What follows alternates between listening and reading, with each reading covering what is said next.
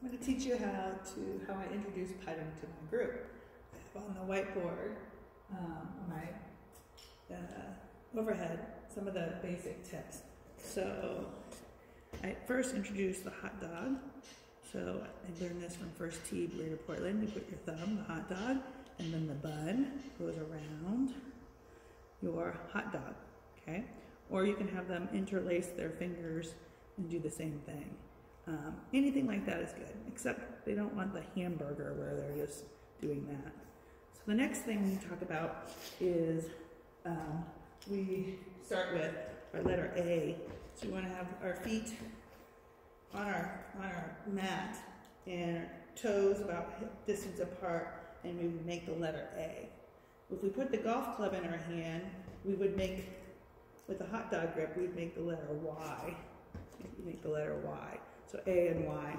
Then we do mat, M-A-T-T. So the first one is middle, and you're going to put the ball in the middle. Belly button is the middle. Then A for mat is aim. So there's an arrow on our balls, and we put the arrow facing our target, which is a pin, or any target that you have, and then we have a little bullseye, which has aim. So that's aim, A. Then T is toe to toe. So our swing should be toe to toe, no further. I did it with pre-K and kindergarten today, and if they went further than toe to toe, I gave them a pool noodle. Then the other T is no tail wagging.